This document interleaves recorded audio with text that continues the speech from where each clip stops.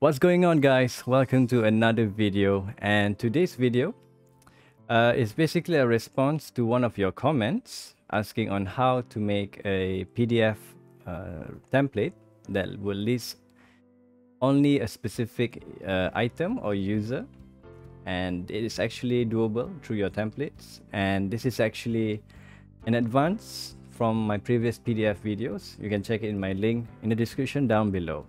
So without further ado, let's go. For this tutorial, I'm just going to create a basic PDF automation bot that generates a default template, which we will modify later on. You can check out my other video for more info regarding the basics of generating PDF. So here I am just going to create a bot that generates a PDF whenever there's an update in the customer table.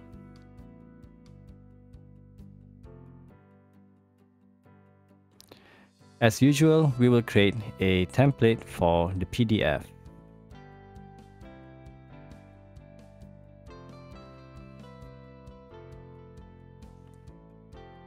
Once that's done, let's have a quick view on the template. And generally, you'll have something that looks like this. So here I've added a new design for the template, and I'll change the orientation to landscape.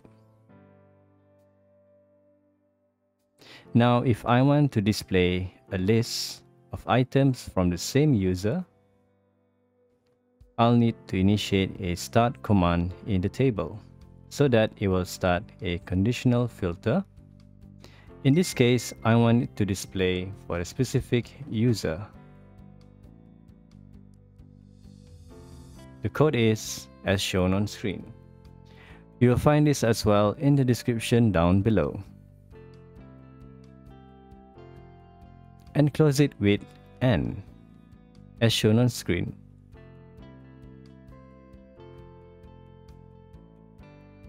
Now let's have a look at the PDF after the modification has been done. Once the PDF is generated, you can see that it will only show a specific user's data.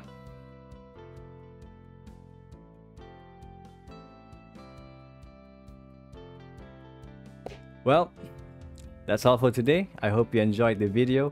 Do like and subscribe. I'll see you guys in the next video. Do take care. Bye bye.